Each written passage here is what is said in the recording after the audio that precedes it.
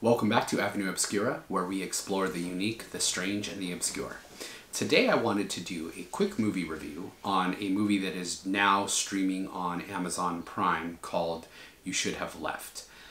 This movie was written and directed by David Koepp, who is actually pretty famous for doing some really big name screenplays back in the 90s and 2000s. He did the screenplay for Jurassic Park and also the original Sam Raimi Spider-Man movies. The story follows a couple, Kevin Bacon and Amanda Seyfried, and their daughter, Avery Essex. And they play a family who wants to get away on vacation, so they end up finding a house to rent in Wales.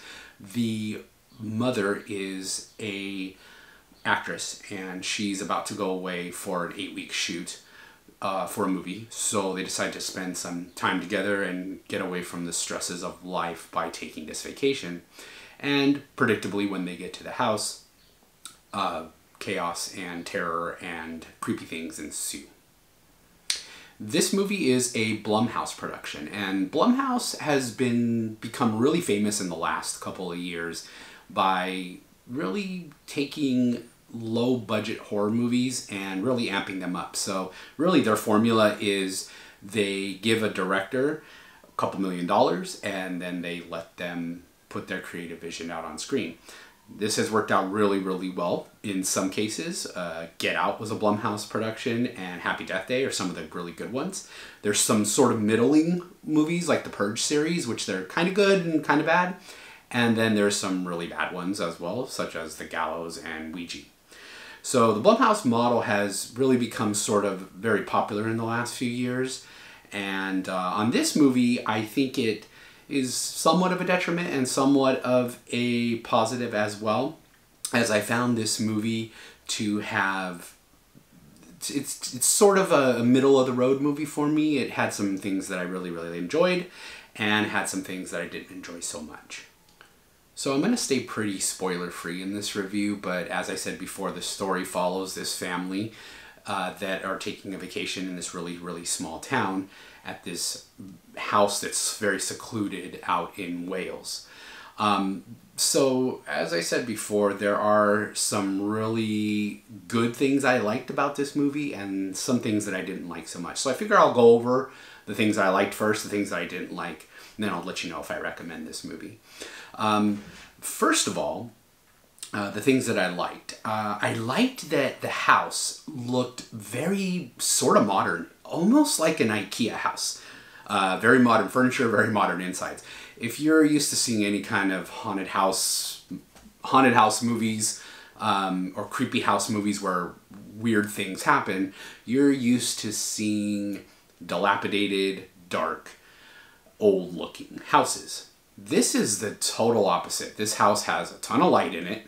This house, it looks super modern, and so it kind of flips that expectation that I think people have, and instead of relying on darkness and creepy atmosphere on that, it actually relies on actual, making sort of a atmosphere that doesn't rely on just visuals, which I thought was really unique, and I sort of liked that. Then the second thing that I really liked about it was the child actor is actually pretty talented. As you know, a lot of times kid actors can be very annoying, and it's generally because they're so young, they haven't had time to work on their craft yet, so they're just inexperienced. And a really bad kid actor, especially one that's in the movie as much as this little actress is, it could be a really detriment to this movie but she handles the role well, and I think she's really good and she's very convincing in the role. The other thing that I liked was overall, I thought the story was good. It wasn't super unique, but at the same time, it had a little minor twists in there that kept it fresh and kind of kept me guessing throughout most of the movie. Now, things that I didn't like. So, one thing that I didn't like was the character development. I feel like I would have liked to see more character development on Kevin Bacon's character, who is really the protagonist of the whole movie.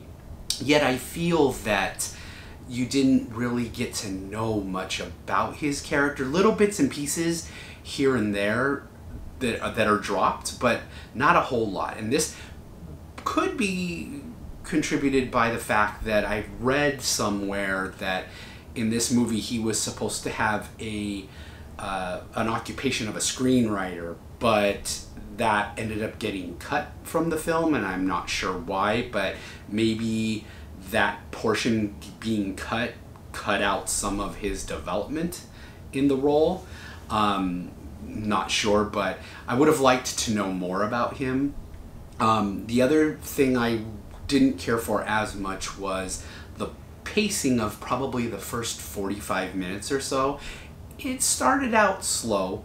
Not a whole bunch happens at first, and I felt like that's where we could have gotten some more information about the couple as a whole. Get little bits and pieces, but I would have liked to see something expanded. And whereas there's little creepy moments here and there throughout the first 45 minutes, the big kind of scary pieces don't really start happening until about the 45-minute to 1 hour mark. So I would have liked to see the pacing picked up just a little bit. The last thing I didn't really care for was probably about at that 45-minute mark, there was a revelation about one of the characters that sort of sent the movie to the rest of its direction that it went down. And I felt like that revelation sort of came out of left field. There might have been little hints peppered throughout the beginning, but it sort of just, it came out, and this revelation about this character, and then, oh, okay, didn't necessarily see that one coming.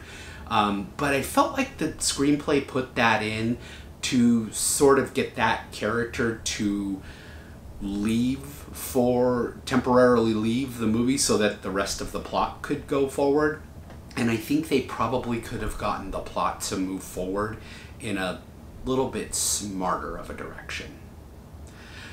That all being said, overall, I will say that I enjoyed this movie. Does it go up there with Blumhouse's best? Definitely not. But it's definitely not down at the worst either. It's kind of in the middle range, right around where the Purge movies are. Very enjoyable, really cool, unique visuals. But it suffers from some story and plot developments that feel a little bit forced and felt like it could have been handled a little bit better. Now, would I recommend watching this movie? I would say currently, definitely yes. And the reason why I say that is, well, we don't really have a lot of movies coming out, period, right now. So it was nice to see a creepy movie that was interesting, although suffering from some minor, grievances, kept my attention the whole time. You can rent it on Amazon Prime. It's $20, so it's a little bit steep, but hey, let's face it, that's cheaper than if you and one other person just went to the movie theater on a Friday night to watch a movie. So overall, I definitely would say I recommend it. And that's it for today's video. Thank you for watching. If you enjoyed today's video, please consider giving it a thumbs up. Please consider subscribing as well. And also let me know what you thought of the movie in the comments. Did you like it? Would you recommend it? Just to let you know, I am going to be starting to review a few more movies and TV shows, especially new movies as they start coming out.